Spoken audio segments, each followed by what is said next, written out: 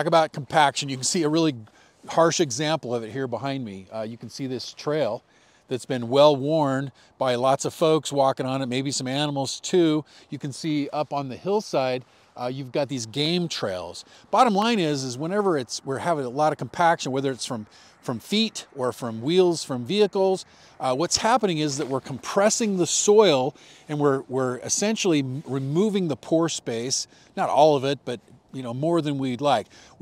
We typically would say an ideal soil is about 50% pore space and 50% solids.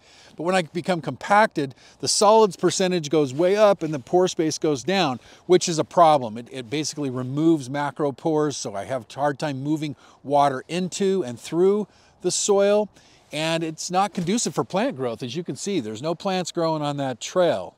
And we see the same things in the urban landscape in our yards. We get too much traffic, we can cause that compaction, which results in plants not being very healthy. Okay, so left to its own devices, does the soil recover when it's compacted?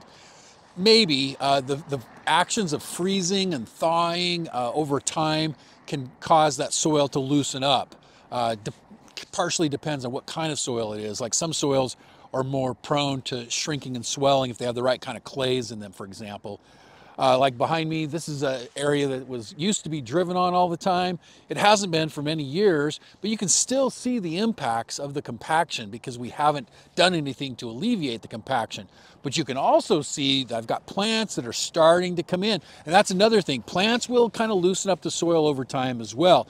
But you can go to some places, like for example, where the pioneers that came west in the United States, we have places along that trail that are still compacted. You can see the wagon wheel tracks to this day, almost 2 centuries later. So when we want to prevent compaction, there's a number of things we can do.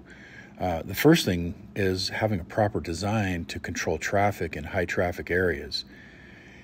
You can see in these pictures that we've got some problem areas that are funneling traffic in a certain direction. Another thing is to control the moisture of the soil when we do have traffic. If I have an event that I'm going to have a lot of traffic, or if I've got a situation where, like for example, I've got a mow and I'm using big heavy mowers, it's important that the soil is not too wet or too dry. When the soil is saturated, it has very poor soil strength. It'll just fall apart. You can think about the sand at the beach. The sand that is best for a sandcastle is when it has a little bit of moisture in it. If it's too wet, it just falls apart. If it's too dry, it just falls apart. So it's similar for our soils with traffic. When we have a little bit of moisture in the soil, it'll kind of hold together better and resist having compaction a little bit. It'll still get compacted, but it'll resist it better when the moisture is right. Not all soils are going to get compacted. For example, my front yard and my backyard get hardly any traffic. I've never aerated them, and they're just fine, very healthy, look good. However, you've got some places that get a lot of traffic, and we've got to plan for that. We've got to have practices in place to deal with aeration when we have compacted soils. And we can even do it variably, such as on a football field. We often do more intensive aeration in the middle of the field, soccer in front of goal mouths. Similar in other landscapes, places that get a lot of traffic, we need to aerate them more frequently. Don't necessarily need to do the whole place, but let's get the places that get a lot of traffic and get them aerated frequently. Okay, one way you can tell if you're compacted is, first of all, just look. Like here's a corner. Now, the designers and installers, did it wise, and they didn't put a sharp corner here, and they put a rounded corner. But unlike some other places, like over here behind me, where you got those bollards, there's nothing really to keep people from cutting the corner, and they will. And so I can take my probe and stick it in the ground. And if I push down on it and it's just almost impossible to push in, and I have to just really jump on it to get it to go down, it's probably compacted. Now, if I go over here, it's much easier. I can just, in fact, I can even push it in without even stepping on it. It's just not very compacted at all. So using a probe is is one thing to do. Not everybody has a soil probe, but we all have screwdrivers, and you can use that. It's not quite as effective because you can't really look at the soil, and but it is a tool that could be used, is just pushing a screwdriver in the ground. Now, if it's really compacted like it is right here, where people have kind of cut the corner and have a lot of foot traffic right across here, you can't really get an aeration equipment in here, so it never gets aerated. You try to push this screwdriver in and it just won't even hardly go in the ground at all. It's so compacted. Now go over here where I don't have hardly any traffic. I can push that screwdriver in no problem. It goes in really easy. So that's another indication of compaction. And you also should realize that there's a moisture factor. If the soil is very dry, these screwdrivers or the soil probe, they won't go in very easy. So it's better to try to test that when you have a reasonable amount of moisture in the soil. Okay, if I've decided that I do have compaction, I've got to deal with it. How do I do that? Well, one of the first things we need to do is deal with a myth about power raking. It's often also called vertical mowing or dethatching. It's using literally a vertical mower. The blades, instead of going horizontal to the ground, they go vertical and they just tear up the thatch. And that does not deal with compaction. I mean, it might loosen up a little bit of the soil right at the surface, but that is not for compaction management. But it gets sold all the time as aeration, and it's just not. The only time I might need to do vertical mowing is if I'm trying to put seed in contact with the soil, or I've got a really bad thatch problem that I've just got sort of an emergency situation. It's actually better to use core aeration with top dressing as a long-term solution for thatch management. But sometimes my thatch is just so thick that I've got to do dethatching with using a power rake. We want to use typically some type of aerification device.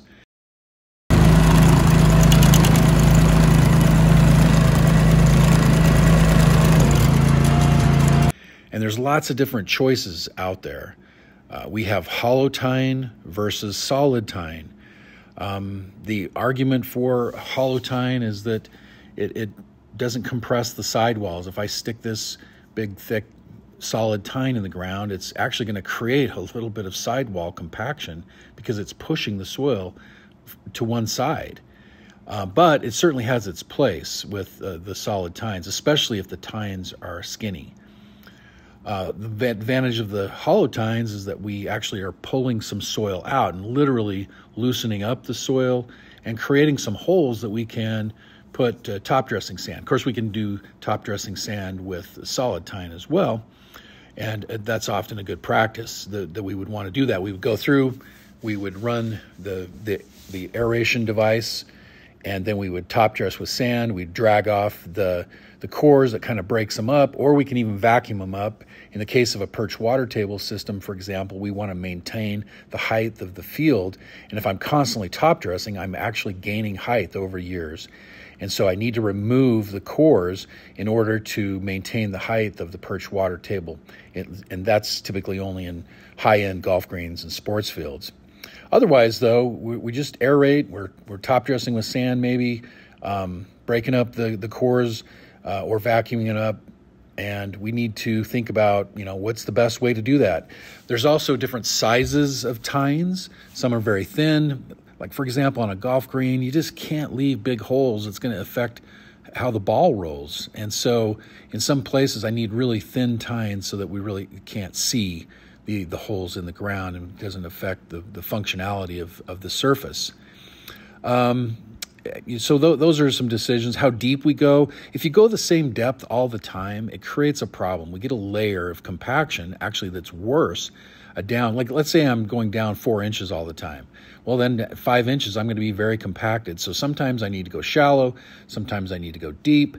And we have different sizes and depths of tines that can go deeper, shallower. The other thing to realize is that these tines are going to wear down. They will do so because of abrasion. Sand fields are especially prone to wearing these things down.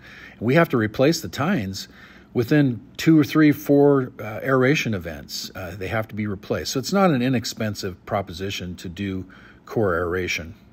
Another option that's used for managing compaction is air injection or water injection.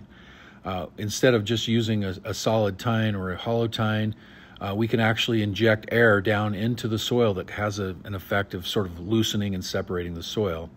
It can be very effective. It's also very slow. It's tedious. I can do a whole football field in a couple hours with hollow or solid tine aeration. However, if I want to do air infiltration, for example, it's going to take me probably several days with somebody running that. You literally have to pull forward, you set it down in, it injects the air, it lifts up, then you have to pull forward a little bit more, and it's a very slow process. It's getting better, we're getting bigger machines, and it's becoming more efficient.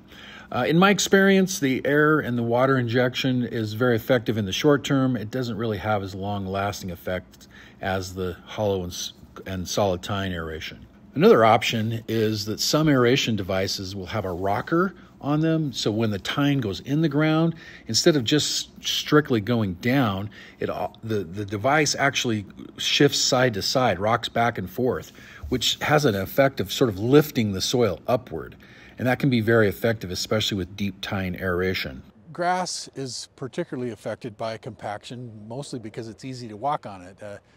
We don't necessarily walk through the shrub beds and stuff, but people see grass and they tend to walk on it, and it'll tolerate some of that. But if you have excessive traffic like we have right here, this is sort of a funnel.